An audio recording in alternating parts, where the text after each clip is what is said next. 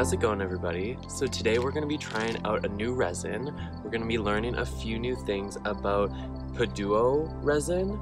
You might have seen it on Amazon. There's only like so many that you can find on Amazon, so I just picked one, and this one was a decent price and I liked the packaging. That's honestly what decided it for me. But I am going to go through more in the future because even though this worked probably better than all the other resins that I've used so far, I still had an allergic reaction to it. I'm really sensitive to epoxies, and that's really unfortunate. So you can kind of see on my arm it's a little bit blotchy there, and on my wrist. That's just the reaction, and it's really itchy, but if you scratch it, it'll just spread. So practicing mindfulness. I want to know how it compares to art resin because that's another epoxy resin I've tried. And then on the general, I use a polyester resin casting craft. So I've been getting a question kind of consistently on how to dehydrate what I use in my resin. So I wanted to answer that in this video just in case anybody asks in the future. I can just reference this. So I'm going to be dehydrating a bunch of different citruses. I have oranges, clementines, lemons, and the really exciting one, grapefruit. We're gonna be slicing up a nice juicy red grapefruit and seeing what that looks like after I dehydrate it. I'm also going to be making some bookmarks because since they're so thin, it's really easy to test the flexibility and how hard they actually cure and how long it takes them to harden fully. I also showed you guys in the last video that I found a bunch of mushrooms, so I'm going to definitely be using some of those, and I can't wait to use them again and again because I ended up getting actually so many. I almost filled like a large mason jar with them, so let me just show you that right now because look at all these beautiful mushrooms that we got. So many different colors. Look how big they are. There's a bunch of clusters that we found. They're so nice. So I go get the trays to my dehydrator, which are stackable, so I have plenty of room to layer out all the slices that I need. I try to make them as thin as possible, just so I would have a large quantity. But when they're a little bit thicker, they're less transparent and they're more vibrant, I find, so I really didn't mind to have a variety.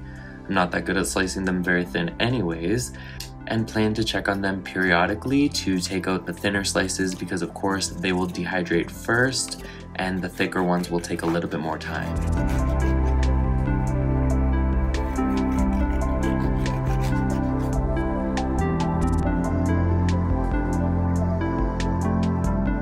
I've never tried dehydrating grapefruit before, and it's definitely the largest fruit that I've ever tried to do, and I'm not sure what will happen because I've noticed different fruit have different reactions. For example, this lemon, the insides often turn very brown, very dark.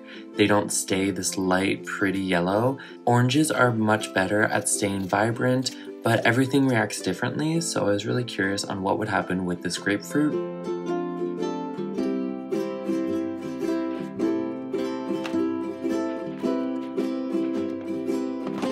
So I leave the fruit in the dehydrator at 130 degrees Fahrenheit for about 48 hours, and this is how they look after that time. They're not done yet. I did take out a couple slices, but they needed to be in for another 24 hours at least, but I'm pretty excited on how vibrant they are at this point. Here's what I collected of acorns, mushrooms, ferns, just random stuff that I found in a forest a little bit north of where I live in Ontario. I leave them in silica gel for about a week and hope things don't shrivel up or lose too much color in the meantime. But as I pull these out, they turn out perfectly. They're a lot more durable than they used to be when they were fresh. And this is really good because that means I can keep them in a mason jar and not worry too much about them all breaking. I am so excited with all the colors. We have a lot of yellow, red, and orange. Such strong, intense colors. The star of the show are any clusters of mushrooms that I found that stayed intact. I always got so excited when I found some of those. Doing resin and collecting from nature has opened my eyes up so much to what's surrounding me, what you can find in certain areas.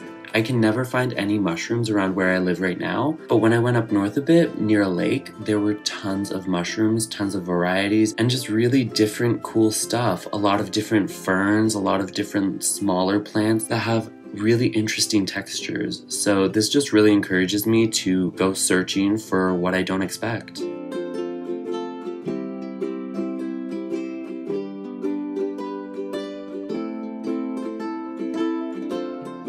Here I separate what I've found into 2 mason jars, one just a generic plants and colorful stuff, and the other one solely mushrooms.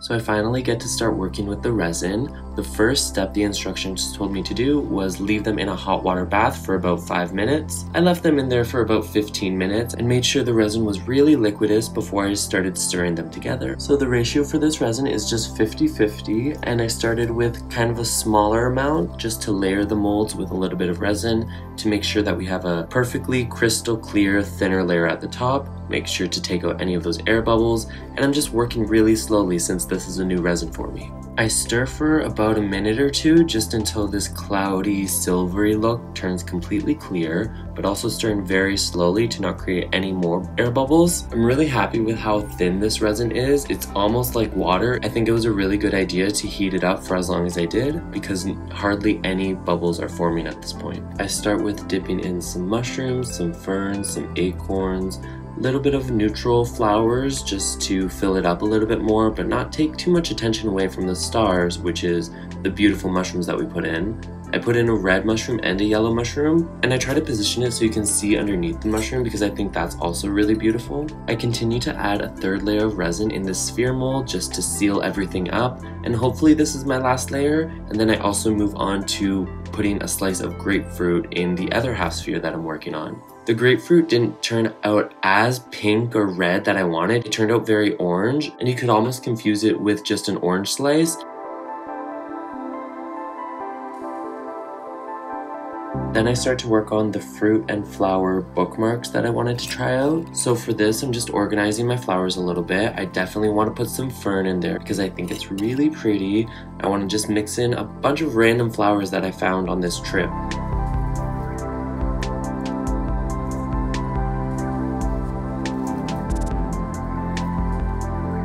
And in the other bookmark, I wanted to put smaller cut up slices of oranges and lemons. This is where it's important to have really thin slices. I tried to find the thinnest ones that I had, but they still weren't that perfect. The thinner they are, the fewer layers you have to do in the bookmarks, and for these ones, for the orange one especially, I had to do like 3 or 4 layers to make sure they were adequately covered, and there are still some little bumps on the back. So for next time, I'm gonna try to do really paper thin slices because I think that could look really amazing anyways.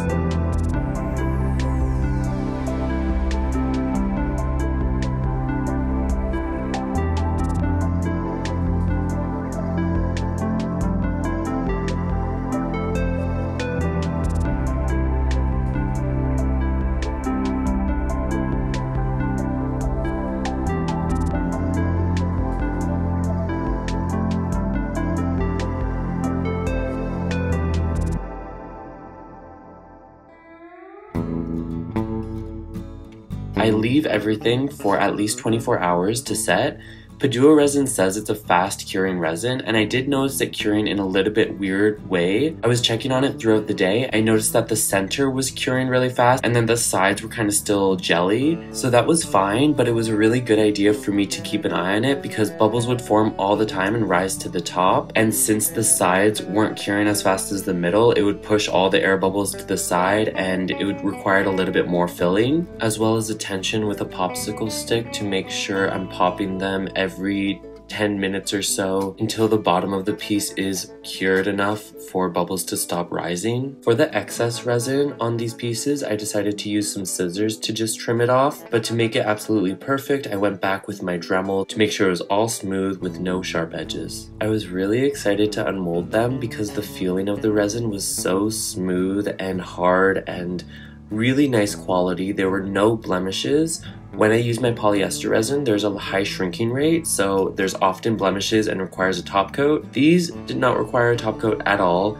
I used really shiny molds, so they turned out almost perfectly. When I took out the grapefruit, it had a lot of air bubbles on the top of it. These were larger air bubbles and not like micro bubbles, so I was really okay with it. I thought it looked really pretty and gave it this underwater look. I drilled holes into the bookmarks for tassels that I wanted to add in the future. I don't have any right now, so I didn't add them yet. And the mushroom sphere turned out so beautifully. I love how simple it is. The most intriguing part of it is how the bottom of the resin reflects what's in the piece. So you could see all around the mushrooms. I love how it mirrored it so well.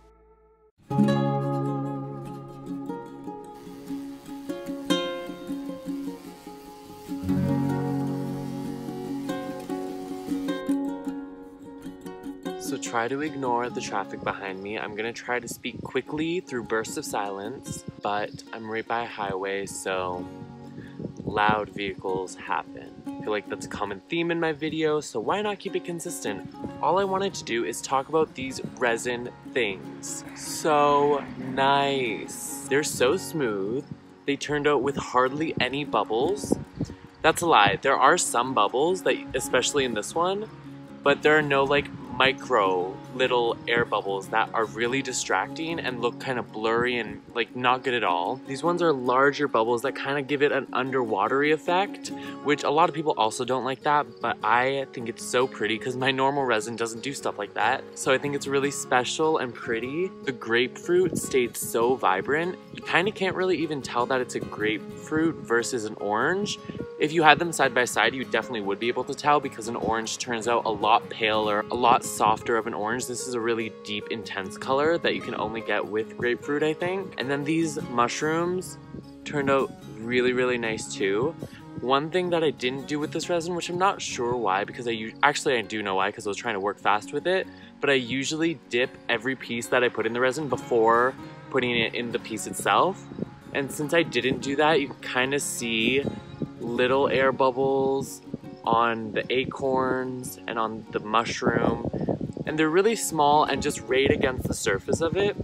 I don't mind the look. I think it actually handled it pretty well, but it could have been better if I do it again. But they turned out so smooth. They cured super duper hard, and I actually brought one of my bookmarks that I made with art resin, and I wanted to compare it with the bookmark that I made this time with the Puduo resin. As you can see, I actually processed the art resin a lot more than I did the Puduo resin. So when I poured the art resin, I let it sit in a hot water bath for a really long time. I torched it a few times. I used my heat gun to get rid of bubbles. I collected the bubbles with a popsicle stick to get rid of them. I did all those steps, and we still got a lot of micro air bubbles. Still a lot of them right at the surface of the mold, and it was really hard to get rid of this even in such a thin piece, which I was kind of surprised. And that's with warming it up, with paying a lot of attention to it. That's what happened. But then the Puduo resin is really, really clear. It's not absolutely perfect. Again, I didn't dip my pieces before putting them in the resin. It could have had something to do with it, but it's really, really clear. Without torching, without treating it with heat, so you're not risking your molds, damaging your molds. I just stirred really slowly, I poured really slowly, I just did it really carefully, and that was enough. I did hot water bath because the instructions told me to, but the flexibility is similar,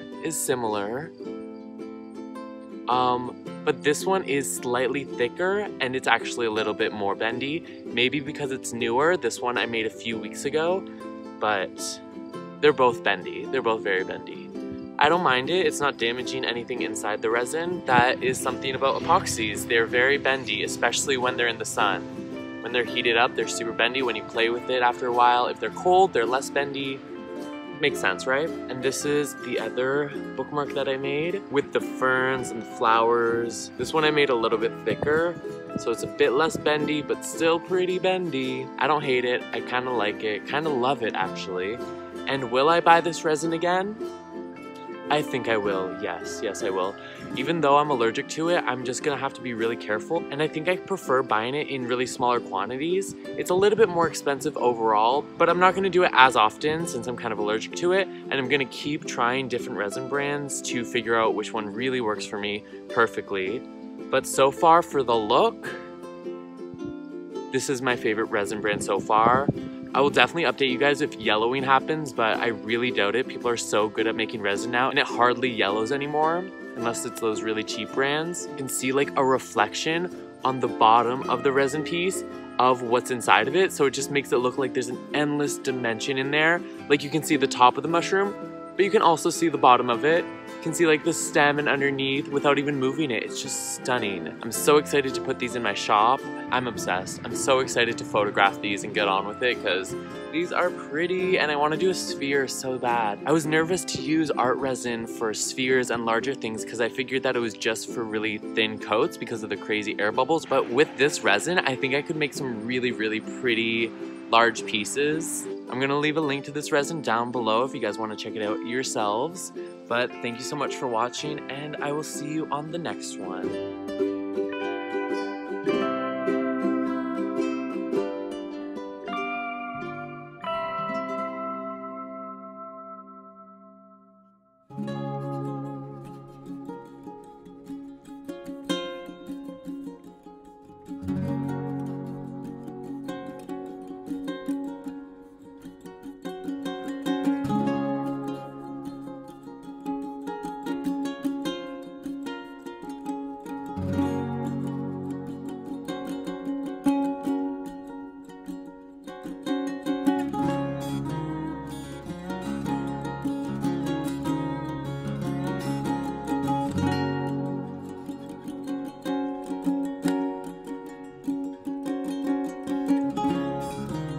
Let me know in the comments if you guys have tried a resin that you know works really well, that you want me to try out myself.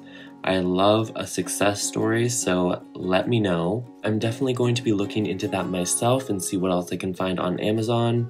I've heard of a urethane resin that might not affect my allergies, so I might give that a shot. But this crystal clear epoxy quality is unmatched so far in what I've tried. So thanks so much for watching. Subscribe if you want to see more resin stuff, and I'll see you in a few days with a new video.